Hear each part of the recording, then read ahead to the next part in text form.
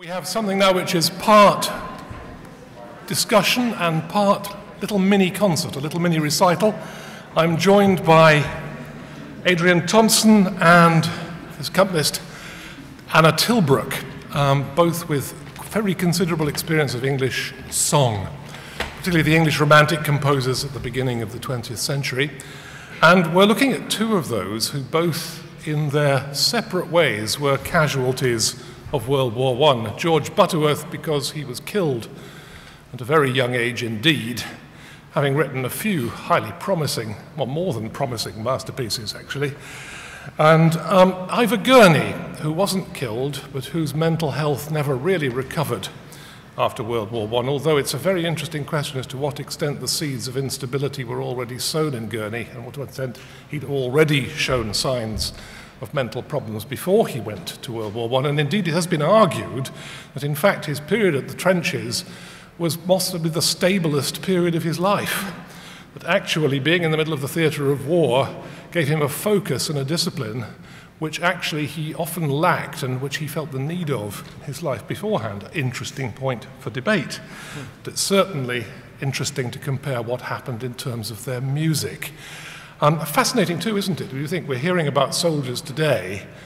I think most soldiers today, what we gather, if we were to talk about maybe sending them off volumes of poetry to console them at the front in Afghanistan and Iraq, you would be met by deluges of derisive laughter.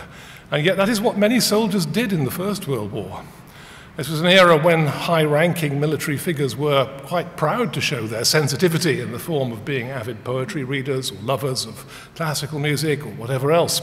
So that's an interesting change in itself, which is worthy of reflection. Even in World War II, I learned there were Russian soldiers, private soldiers at the front, going off to the front with volumes of the poems of Anna Akhmatova under their arms, which again is something which is fascinating to confront, to contrast with our ages when the iPod seems to be the principal source of consolation for many soldiers. But we'll start with George Butterworth. George Butterworth was regarded as an immensely promising young composer before he was posted to the front. Great friend of Vaughan Williams's. In fact, his death was an enormous shock to Vaughan Williams, and Vaughan Williams carried on in many ways responding to Butterworth's death in many of his elegiac and more troubled works after the war. But we're going to hear first two songs. First of all, a rather beautiful song called Loveliest of Trees, which is very typical, it seems, of the kind of imagery that some soldiers found consoling at the front. An image of a tree in full bloom, very much associated with the English pastoral landscape, which was so important in the work of these people. Adrian, when you're singing music like this, this is a song in which there is nothing that you could immediately see as war imagery. Absolutely not. In fact, it's deeply not there. And yet, do you feel that knowledge of where and when it was written and for what purpose, this background, do you think that's important for you when you sing it? I don't know whether it's that important when you're singing it, because I think the Butterworth settings were actually written before the war. Oh, yes. They were written in about 1912, I think. That's right, yes. And so they're, I think we invest them with, because of the fact that Butterworth was killed in 1916 or whenever, that we invest those songs with perhaps a little more weight than Butterworth would have thought of, as he wasn't unless he had some premonition, which I doubt. I think that it's us that have been left behind or that have performed them later tend to put them as a slightly in a different category. It is interesting, though, when we come to the second song, isn't it? Just how very easy it is to let the backward shadow, as it were, of World War I fall across this music. Yes, well, that's right. Well, that's the Houseman poem, of course, The Lads in Their Hundreds.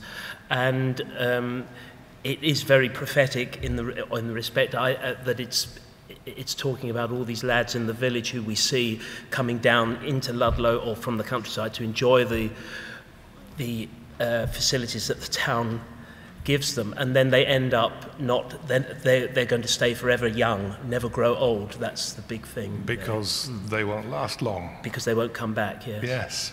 I think on that point, though, it is, as you mentioned earlier, there were, I think, thousands and thousands of soldiers took away with them in their knapsacks the poetry, the Shropshire Lad. The Shropshire Lad was very popular to read. So yes. even though the music was written after the war, I think the knowing that so many soldiers kind of read these poems probably daily to kind of reminisce and to think back to their homeland and their countryside and everything. I think just knowing that certainly gives me a and up to World War I, every generation of British young men had seen thousands slaughtered in some war or other, because we were pretty busy on the world stage. But imagine, in a way, the young soldier, or the young men, not to say soldiers, but the young men of England, especially of a certain class, would never have travelled even out of their villages, rather than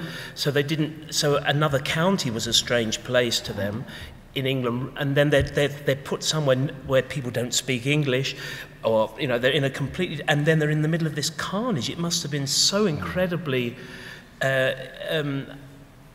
so unreal that they must have thought they'd gone to hell or something. It was incredible because everything was so different on every level, and not was it only a foreign country, but people were trying to kill them. Well, I think that's a very good point at which to hear this utter contrast with what you've just described, the kind of imagery that sustained these young men at the front.